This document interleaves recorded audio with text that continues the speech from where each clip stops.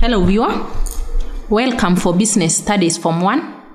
Can give us your feedback or ask any question through our SMS line, which is 22518, our Facebook page, Erimu TV, or through our Twitter handle, Erimu_KE. Today we are going to look at the types of human wants, and we first start with our lesson preview, and then we look at the types of human wants that we have. During our last lesson, I left you with some questions to tackle. You are supposed to give features of human wants, and we had already discussed them. And we talked of features like human wants are insatiable. And we said that human wants can never be fully satisfied. Once you satisfy one want, you need to satisfy it again and again and again. For instance, if you take food today, you will need to take food tomorrow, even the day after. So they are never satisfied. Human wants are never satisfied. The other one is that they vary in intensity and urgency, and this one means that the amount of good and service required to satisfy an individual's wants may vary from one person to another. For example, there is someone maybe who consumes more food than another one. So they vary, they are not the same. In other words, the amount of goods and services used to satisfy wants are not equal to all people. The other feature of human wants is that they are competitive. And when we say that they are competitive, we mean that each and every want, in all the wants, the many wants that an individual may have, each want yearns or wants to be satisfied fast. Remember, an individual has so many wants. So you will find that each want is competing to be satisfied before the other one. The other feature is that they are recurrent or repetitive. And this one means that a want demands to be satisfied again and again. The other one is that some wants are universal.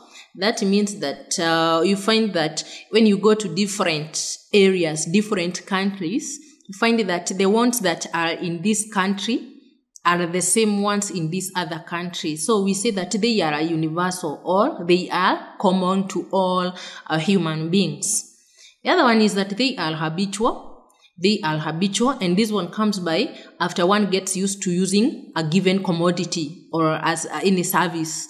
So once you get used to that service, it happens that you cannot do without it. So you develop a taste, you develop a habit of taking a given commodity, and therefore you have to use it over and over again. And when you have to use it over and over again, it's kind of you become addicted. So we say they are habitual. The other one is that they require resources. They require resources. And when we talk of resources, we are talking of financial resources, human resources, and sometimes even physical resources. You cannot satisfy wants without money. For instance, maybe you need to buy a new clothing, and you need to buy a new clothing. You need money. You need money to go and buy that. So you are going to use finance resource. So all human wants require resources. Be it your want needs to be satisfied using a service or a good. It's good to note that all of them require resources to be satisfied. The other one is that they are complementary. They are complementary, and when we say that human wants are complementary, we mean that once you satisfy one want, it may create another want. For instance, let's say you want to buy a car. When you buy a car, that will make you demand something else, and that something else is fuel. So if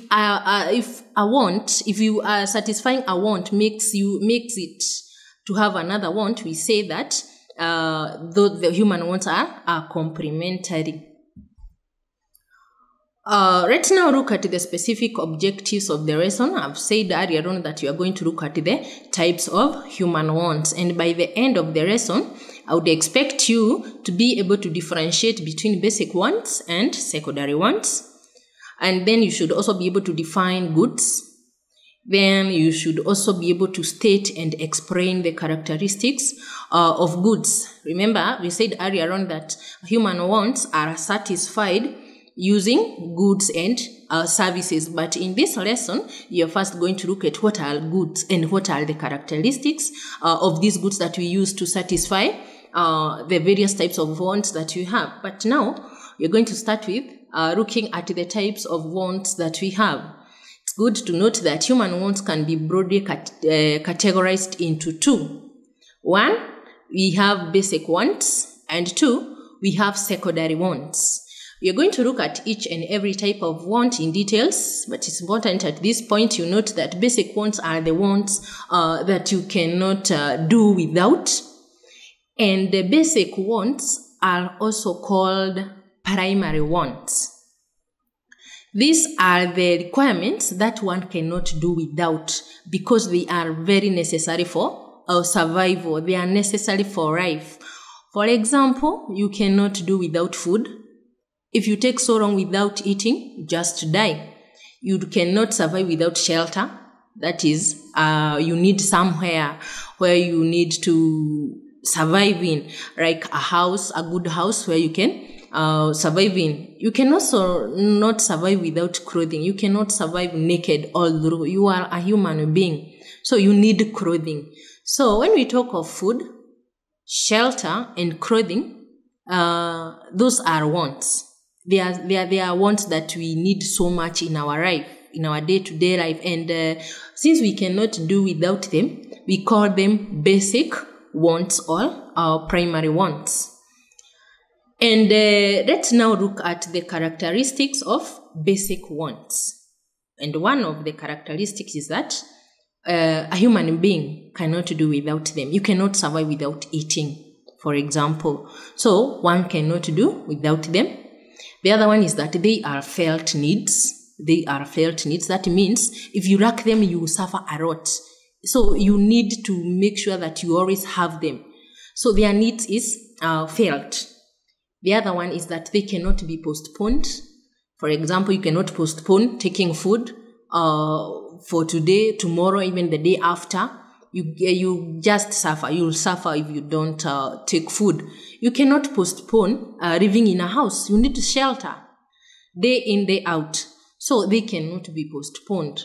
The other one is that they are satisfied before secondary wants. You are going to look at what are secondary wants, but secondary wants are also known as luxuries.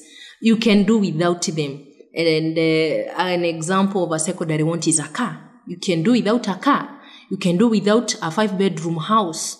Provided you have a house, whether it's small or not, you can. The fact is that you have a house. So we are going to look at secondary wants in the course of our lesson.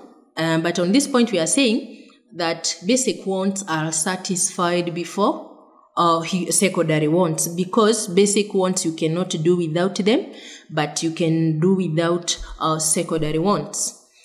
Let's now look at these secondary wants.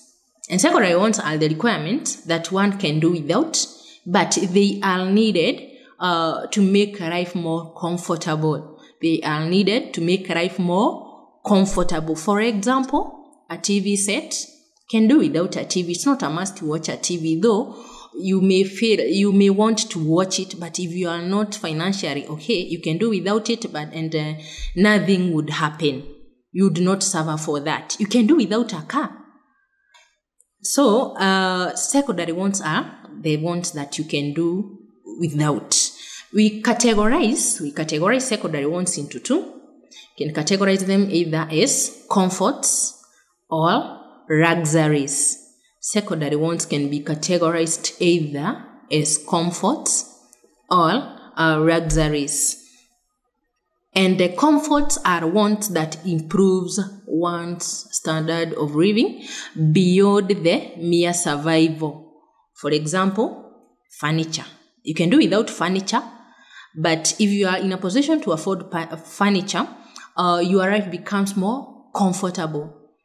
You also security, even education. You can live without education and you still would survive. But if you are in a position to acquire education, get maybe a good job, then your life will be more comfortable. So education is a comfort. Medical care is a comfort. Security is a comfort. Furniture is a comfort, and many others. Let's now look at luxuries. What are luxuries? Luxuries are requirements that provide excessive comfort.